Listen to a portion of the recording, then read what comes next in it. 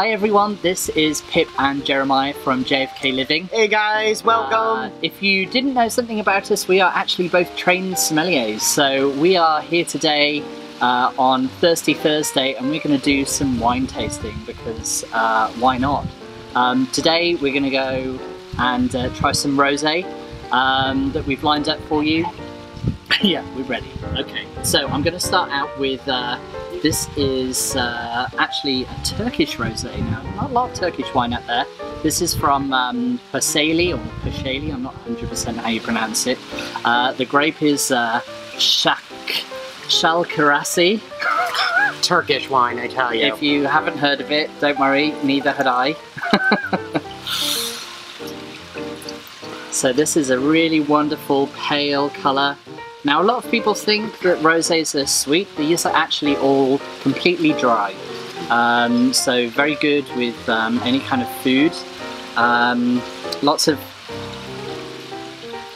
wonderful delicate aromas of wild strawberries and raspberries.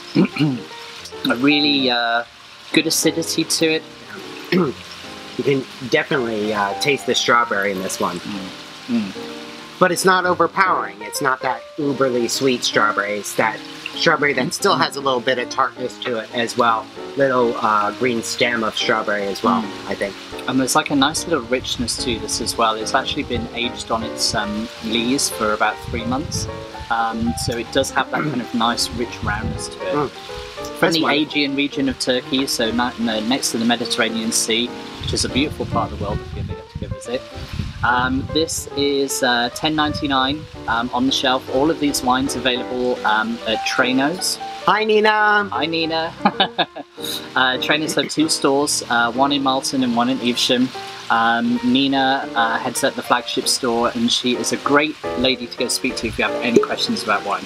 Okay, I'm going to start pouring for our next one. Pip, start.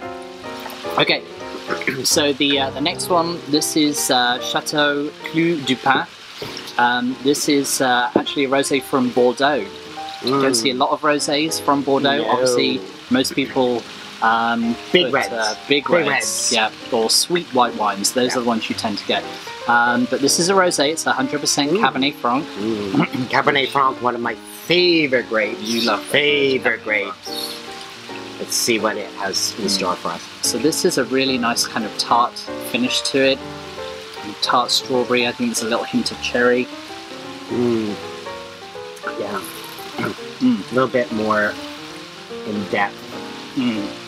Cabernet Franc, a little bit of a deeper grape there. I think there's a lot more acidity to this wine as well. There's a lot more kind of juiciness. Now, when people think about sweetness, sometimes they confuse juiciness and sweetness. So it does have that fruit aspect and it makes your mouth water, which you kind of think, oh, maybe that's sweet, but actually it's the acidity in the wine that's giving you that feel. Oh, it's really good. It's delicious, isn't it? For a hot day like that, take a bottle or 2. This one is actually the cheapest one we have. This is only $9.99, again available at Traino's. Really? Yeah. Yeah. Can't beat that. Get a case. It's always better because you always want some. Obviously, a warm summer's day is perfect for rosé. They do have a thing called a rosé season, but more and more these days people are drinking rosé throughout the year. And when you've got such wonderful dry styles, yeah, why not? Yeah, okay, so third wine. Third wine. What so do we got? This is a Bandol rosé. So Bandol is in Provence, down in the south of France, and this is the top region in all of the world producing the best rosé. Yeah. It's renowned. Hands down. Yeah. Hands down, the best region.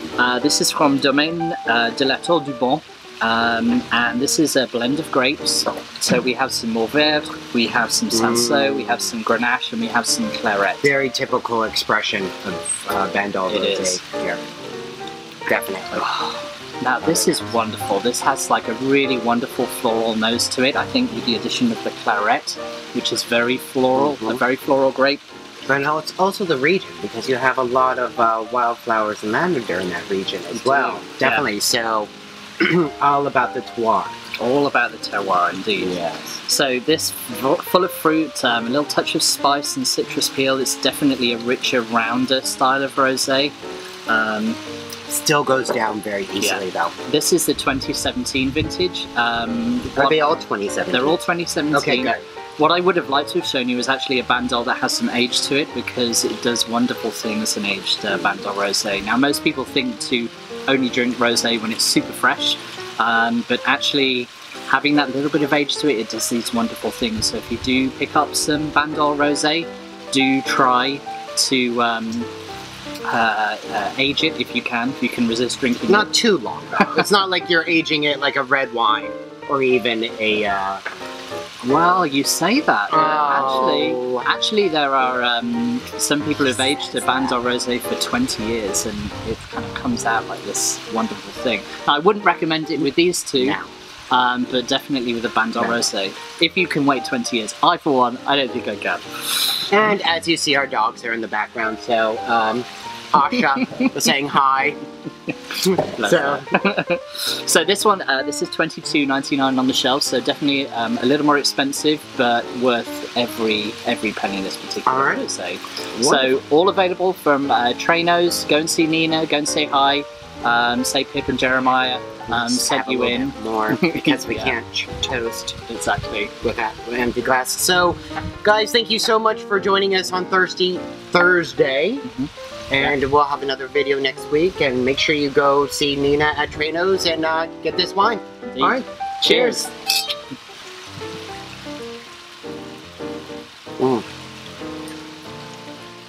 So good. So good.